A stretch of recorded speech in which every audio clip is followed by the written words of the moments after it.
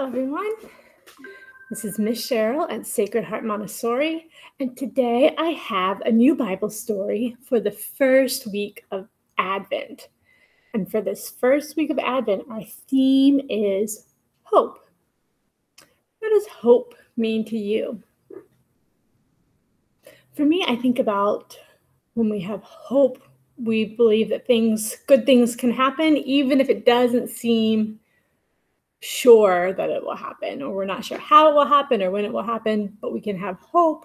We can believe that good things can still happen. And one of the things that gives us hope is that we know that God's love is always with us. And another thing that gives me hope is that God often is full of surprises. Did you know that? God often does things in ways that are very different from what we expect.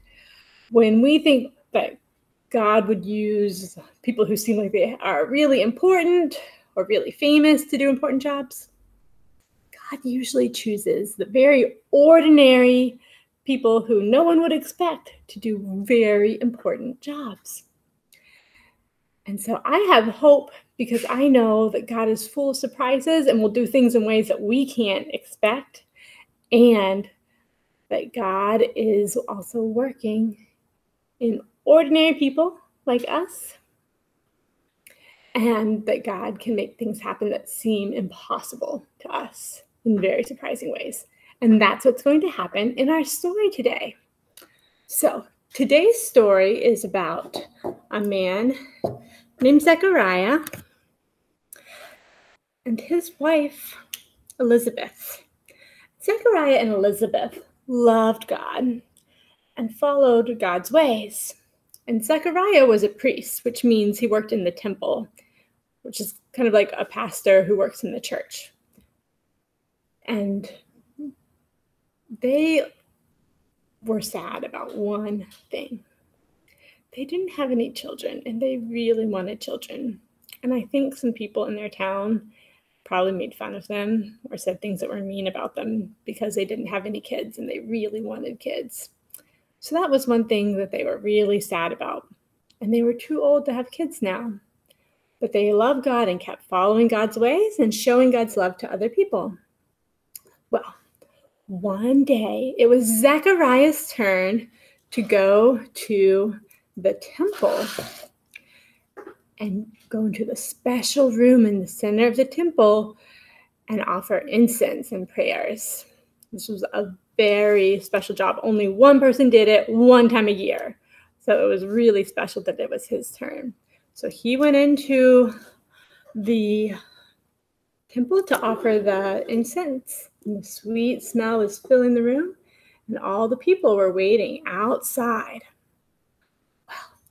While he was in the temple, an angel of God appeared.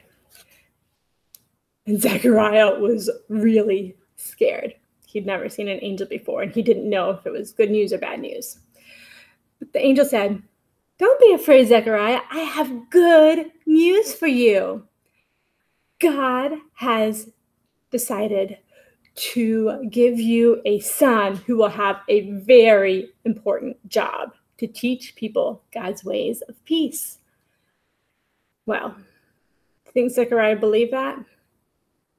He knew that he and Elizabeth were too old. So he said, "That's crazy. We can't. We're too old.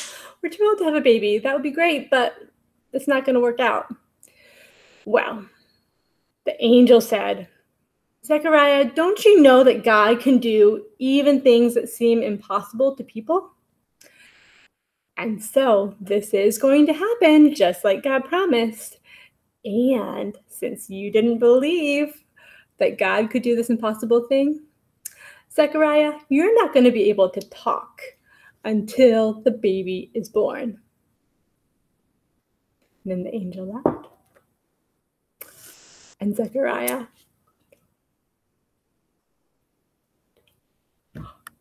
he couldn't talk. So he came out of the temple, and people were wondering, what is taking him so long? He's been in there so long. I wonder what's going on. I hope he's okay. Well, he came out, and I said, "Zechariah, What happened? He couldn't speak. So he tried to tell them with, maybe he drew in the ground, maybe he did motions, so they knew something really big had happened, but he couldn't talk to tell them. But he and Elizabeth went home. And soon there was a baby growing inside of her, just like the angel had promised. So, what do you think about that story? Do you see anything about hope in that story? That God can do things that seem impossible to people? All right, well, you can think more about it, and we're going to hear more about Zechariah and Elizabeth in our stories next week.